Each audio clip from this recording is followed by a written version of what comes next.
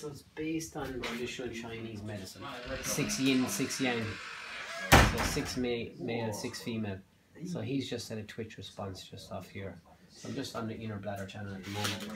I do get some very good results. Again, it comes down to patient preference. If the patient has no issues or no phobias or no fears with the needles, and they tend to get great results. So again, we get a good response here.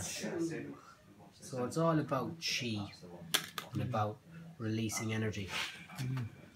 So areas that are built up, and you can see that you get a flow of energy, a bit of redness, erythema around the actual needle itself. Is this something you've done throughout your career, Jon? Yeah, I've had it.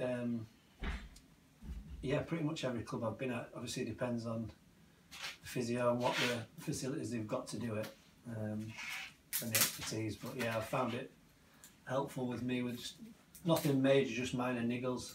I feel this helps pick them up quicker.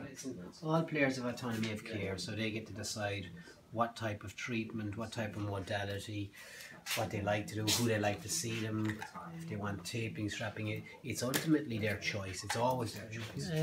So Johnny tolerates the needles quite well, so I'll probably leave him in for 15 to 20 minutes. Not permanent. Not permanent.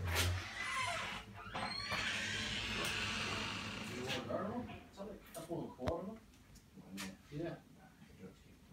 Yeah, it's coming out of it. On the edge.